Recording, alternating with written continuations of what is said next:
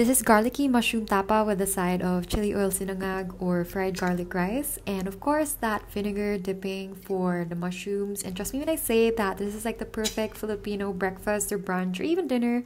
It's really up to you, but I love it any time of the day. For the mushrooms, we're gonna mix together the marinade in a bowl, and I use fresh oyster mushrooms, so I just keep them whole. But if you're using other mushrooms, you may need to slice them or break them apart.